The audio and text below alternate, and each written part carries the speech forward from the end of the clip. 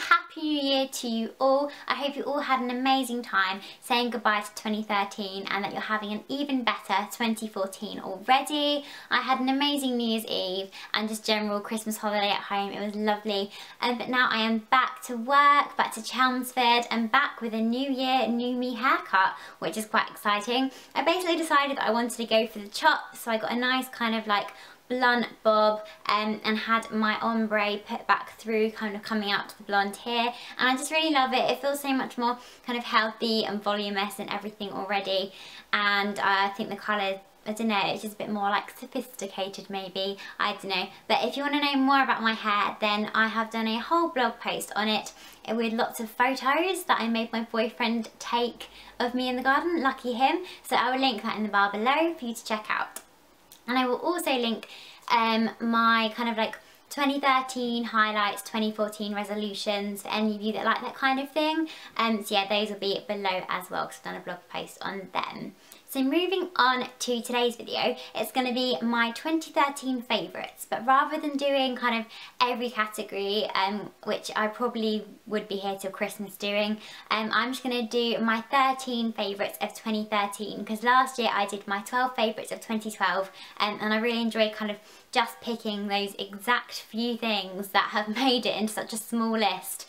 And so yeah, I've got skincare, hair care, makeup, body care, everything care. It's just been so hard to narrow it down, but you know that if there is a product in this video, I absolutely love it.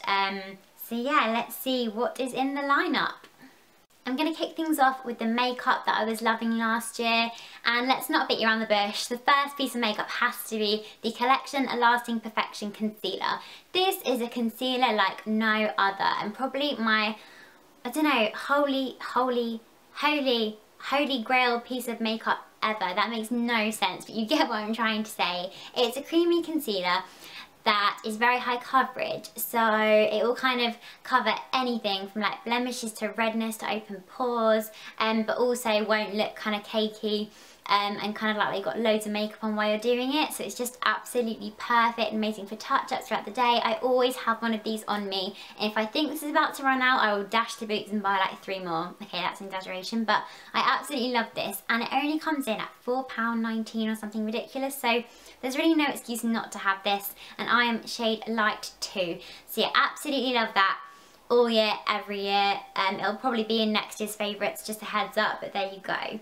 Another thing that I've loved for a long time, but I don't give near enough love to, is the Bourjois Chocolate Bronzer. Now you all know it's not called the chocolate bronzer. Oh, literally, I'm sorry, it is late and I'm tired. It's got a French name, but I'm not going to pronounce that. But essentially it is a bronzer that looks and smells like chocolate. It does still kind of smell like chocolate as well after about, I don't know, God knows, like 2-3 years of having it. Is that even safe to have makeup that long? Probably. So anyway, this is a gorgeous bronzer. I absolutely love the finish because it's kind of like in between matte and shimmer, so it looks really pretty and subtle in the skin. And I just think you can't really go wrong with this because the shade is quite like, it's not too orange, not too brown. It's just like perfect in the middle. And you can use this for contouring or all-round bronzing, and I use it all year round pretty much every day for like both of those things. And it comes in at about £8, so yeah, you really can't go wrong with that, and I absolutely love it, and I've never found a bronzer that I love more than that one. So sticking with complexion pieces, another thing that really impressed me last year was kind of a new find, and it was the Benefit What's Up highlighter. Now this is a kind of creamy stick thingy, and it's like that. And what I tend to do is pop this on my cheekbones, under my eyebrows, sometimes down the centre of my nose as well, and on the cupid's bow a little bit. And it's just so pretty. So yeah, basically I bought this because Millie Mac loves it, and I love Millie Mac. And I also love Millie Mac's skin. It's so glowy and gorgeous, and I love a bit of glow. And this is just the quickest way of getting the glow on. And I think it does look quite natural as well. It doesn't look too overdone. You don't look like a glitter ball, Edward Cullen, all of these bonuses this gives you. Basically it's just gorgeous and creamy, and it's also kind of like soft focus. It's almost like you've got a softbox light on you the whole time, or you've got like an Instagram filter on you. It kind of just softens your features out. So yeah, that is beautiful. And it also has a little spongy thing here so you can blend it out. So it's super, super quick as well, especially in the morning and stuff. You can always have time for that. So let's move on to eye makeup now. I love my eye makeup, so it's no wonder that last year I was loving several different eye products, and they've all made it into this lineup. First of all, I'm going to start with some colour, and it's going to be the Maybelline Colour Tattoo in On and On Bronze. Now this is kind of like a cult favourite, and with very good reason. It's the most gorgeous. Okay, I'm not even sure you can see what colour it is, because I've not only like hit pan, but also hit like all of the pan, so I just have a bit of a ring around it to use now, but that just shows how much I love it. It's the most gorgeous kind of taupey bronze colour. It suits so many skin tones, and I always wear it all around my eyes, and it's just so pretty. It goes with like every season, every outfit, and I just love it. And it really does last all day. Like, you do not need to worry about topping up your makeup when you're wearing this. Yeah, it's just the perfect eyeshadow, and also looks great on its own, so you don't need to worry about like contouring and like adding loads of layers and stuff when you've got this on. So great lazy girl eyeshadow, that one. And if you're a bit more of kind of an intricate eyeshadow person, then you'll like my next favourite, which is the Naked 2 palette. Now this might seem a bit of kind of a blogger cliche, but I just couldn't leave it out because I take this with me wherever I go. So I spend quite a lot of my time travelling between home, my boyfriend's and here, and this always comes with me. And that is just because the shades are, oh, okay, the brush has gone, oh well. And the shades are just absolutely perfect. So you've kind of got your everyday neutral eye, your berry shades, your evening smoky eye, your bronze eye for like the summer, like everything's covered here. And you don't need to carry loads of palettes and eyeshadows around with you. You can just carry this, and like you can create every look with it. And the eyeshadows are like really good quality. Obviously it's Urban Decay. If you're worried about spending, what is it, like £35 on this, don't be, because I got this for Valentine's Day, God knows, like 2-3 years ago, and I have not hit pan on anything yet, and I use it pretty much every day. So yeah, you need to have a naked palette in your life, and I would recommend this one. That's just what I'm saying. So I think, last but not least, on the full-on makeup front, full-on, that will make sense in a second, we have a lipstick. And I wanted to choose just one lipstick of 2013, and that was so difficult because I just love lipsticks. Okay, so it is Kate Moss 107, and that probably won't be much of a shock. It's such kind of a cult favourite, but it's just so gorgeous. It is the most pigmented thing in life. There you go, ridiculously pigmented. A gorgeous matte finish, I just think looks really kind of like, I don't know, cool and edgy. It's kind of better, I think, than maybe glossy or, you know, different finishes. I just prefer the matte finish. Beautiful colour, and it lasts all day, and yeah, I don't know what to say about this lipstick apart from the fact that I wear it all year round as well. Most lipsticks I'll save for like the summer or the winter, but this one I wear all year round, which is why it had to be my ultimate lipstick of 2013. And again, it's like £5 something from the drugstore, so it's an absolute bargain. Moving on a bit from makeup now to kind of tools, nails, hair, skin, body, etc. First up we have my ultimate makeup brush of 2013, and this is going to be controversial because in fact it is not a Real Techniques one, it is an Ecotools one. And I was kind of looking through all my brushes thinking, right, what is my ultimate brush of 2013, and I was going to go for the Expert Face brush, the stippling brush, anything, but actually this one has been with me for a while now, and it's the Ecotools powder brush. I think it was the first makeup brush I bought properly when I've been into like blogging and everything. And yeah, I just think it's the one thing that I never take out my makeup bag. I kind of switch up what I put my foundation on with, but I never change this. So I use this for powder.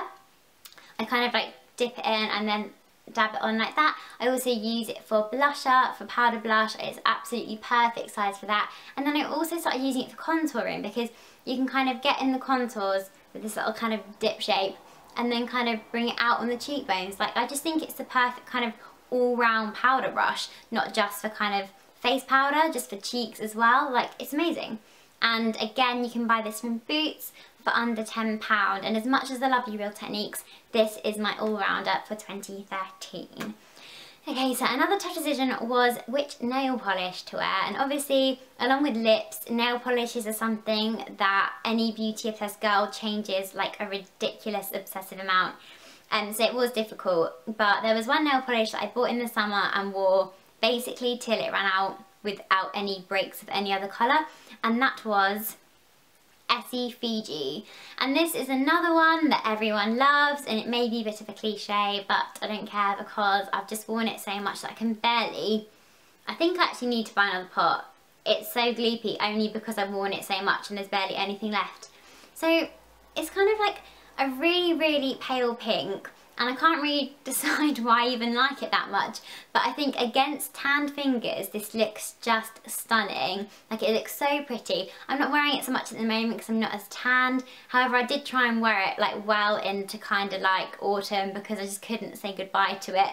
I think it as well, it goes with every lip colour. So sometimes if I'm wearing a red on my fingernails, I think, oh, I can't wear like a pink on my lips, and like all of that kind of thing. But if I'm wearing this on my fingers, I think it kind of goes with any lip colour, so I just think it's great, especially if you're kind of going away on holiday and you're not quite sure what looks you're going to go for. Just pop this on your fingers and your toes. It's amazing on tanned toes, and you won't look back. And also because it's Essie, the formula is amazing, the finish is amazing, lasting power is amazing. Oh, I just cannot get over that one.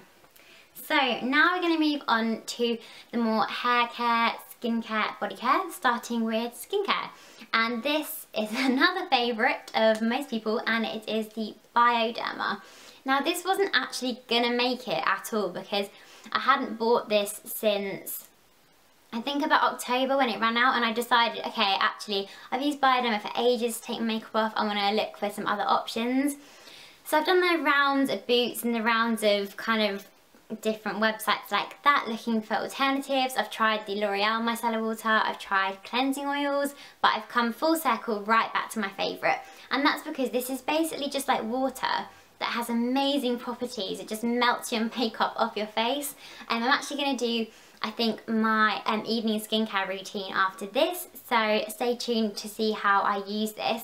But it's amazing for heavy eye makeup remover and for all over your skin. It never breaks me out, and it may be a little bit hard to come across, so you have to get it from like Amazon, or I think somewhere in like London does it, but I'm not quite sure where, and eBay. But I mean, I just ordered 2 bottles and they'll keep me going for ages. It doesn't seem to go down that quickly. So yeah, I absolutely love this, and it's just such a fuss-free way of getting your makeup off.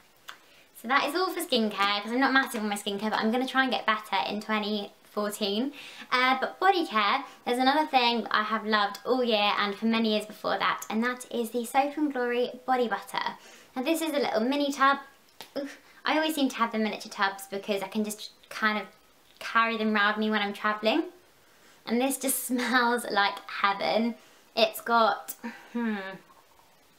I think it's shea butter, marshmallow, almond, all of those things in it, and it's just so softening. It just makes your skin feel heavenly smooth and soft, and yeah, it's great for moisturising as well, kind of gets rid of any dry skin, and as I said, it smells incredible. So sometimes instead of perfume, I'll kind of like dab this on just all round and just kind of waft lovely Soap & Glory smells. So yeah, this is definitely a must-have handbag product, desktop product, dressing table product, everything product. That is just the best body butter.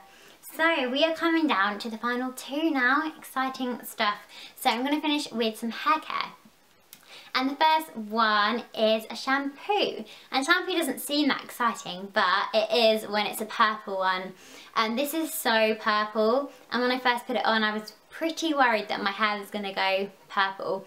but luckily it didn't. This has been my godsend through all of my blonde hair moments, because basically when you have blonde hair, it's really hard to keep it blonde. It tends to go orange, brassy, dull, and this just brightens it right back up again because it's a toning shampoo. And even now when I'm a lot more kind of brunette, I'm going to put this on anyway because it's going to make my hair lovely and ashy and keep my ends nice and fresh. And this is like, I don't know, £3 something from Savers. It's amazing and it is the best toning shampoo I've ever tried. So if you're a blondie, then definitely go and get yourself this.